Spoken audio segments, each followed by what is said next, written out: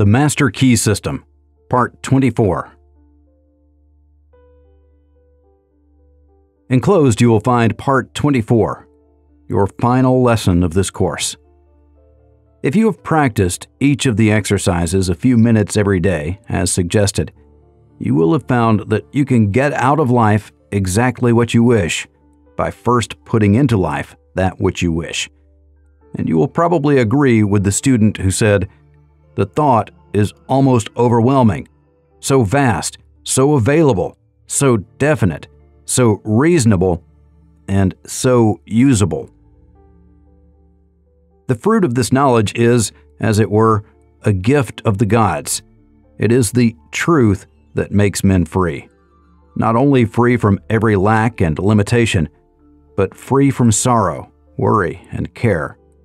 And is it not wonderful to realize that this law is no respecter of persons, that it makes no difference what your habit of thought may be, the way has been prepared. If you are inclined to be religious, the greatest religious teacher the world has ever known made the way so plain that all may follow. If your mental bias is toward physical science, the law will operate with mathematical certainty. If you are inclined to be philosophical, Plato or Emerson may be your teacher, but in either case, you may reach degrees of power to which it is impossible to assign any limit. An understanding of this principle, I believe, is the secret for which the ancient alchemists vainly sought, because it explains how gold in the mind may be transmuted into gold in the heart and in the hand. When the scientists first put the sun in the center of the solar system and sent the Earth spinning around it, there was immense surprise and consternation. The whole idea was self-evidently false. Nothing was more certain than the movement of the sun across the sky, and anyone could see it descend behind the western hills and sink into the sea. Scholars raged, and scientists rejected the idea as absurd. Yet the evidence has finally carried conviction in the minds of all. We speak of a bell as a sounding body, yet we know that all the bell can do is to produce vibrations in the air. When these vibrations come at the rate of 16 per second, they cause a sound to be heard in the mind. It is also possible for the mind to hear vibrations up to the rate of 38,000 vibrations per second. When the number increases beyond this, all is silence again, so that we know that the sound is not in the bell, it is in our own mind. We speak and even think of the sun as giving light, yet we know it is simply giving forth energy which produces vibrations in the ether at the rate of 400 trillion a second, causing what are termed light waves, so that we know that what we call light is simply a form of energy, and that the only light there is the sensation caused in the mind by the motion of the waves. When the number increases, the light changes in color, each change in color being caused by shorter and more rapid vibrations, so that although we speak of the rose as being red, the grass as being green, or the sky as being blue, we know that the colors exist only in our minds and are the sensations experienced by us as the result of the vibrations of light waves. When the vibrations are reduced below 400 trillion a second, they no longer affect us as light, but we experience the sensation of heat. It is evident, therefore, that we cannot depend upon the evidence of the senses for our information concerning the realities of things. If we did, we should believe that the sun moved, that the world was flat instead of round, that the stars were bits of light instead of vast suns. The whole range, then, of the theory and practice of any system of metaphysics consists in knowing the truth concerning yourself and the world in which you live. In knowing that, in order to express harmony, you must think harmony. In order to express health, you must think health. And in order to express abundance, you must think abundance. To do this, you must reverse the evidence of the senses. When you come to know that every form of disease, sickness, lack, and limitation are simply the result of wrong thinking, you will have come to know the truth which shall make you free. You will see how mountains may be removed. If these mountains consist only of doubt, fear, distrust, or other forms of discouragement, they are nonetheless real, and they need not only to be removed, but to be cast into the sea.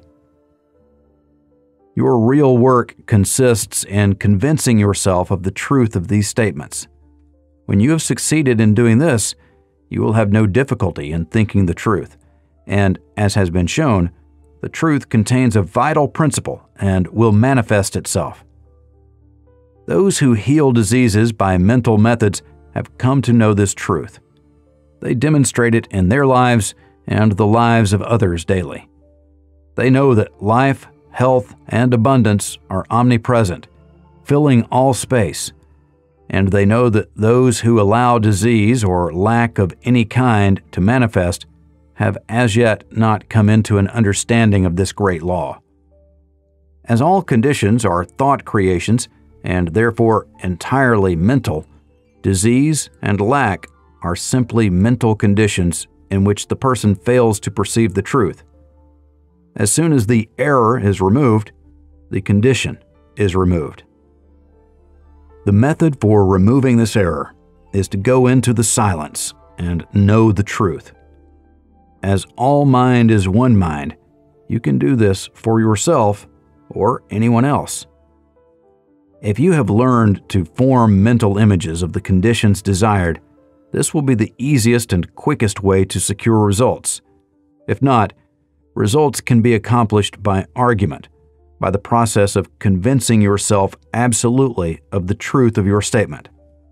Remember, and this is one of the most difficult as well as most wonderful statements to grasp, remember that no matter what the difficulty is, no matter where it is, no matter who is affected, you have no patient but yourself. You have nothing to do but to convince yourself of the truth which you desire to see manifested. This is an exact scientific statement in accordance with every system of metaphysics in existence, and no permanent results are ever secured in any other way. Every form of concentration, forming mental images, argument, and autosuggestion are all simply methods by which you are enabled to realize the truth. If you desire to help someone, to destroy some form of lack, limitation, or error, the correct method is not to think of the person whom you wish to help. The intention to help them is entirely sufficient, as this puts you in mental touch with the person. Then drive out of your own mind any belief of lack, limitation, disease, danger, difficulty, or whatever the trouble might be. As soon as you have succeeded in doing this, the result will have been accomplished, and the person will be free. But remember that thought is creative, and consequently, every time you allow your thought to rest on any inharmonious condition, you must realize that such conditions are apparent only. They have no reality, that spirit is the only reality, and it can never be less than perfect.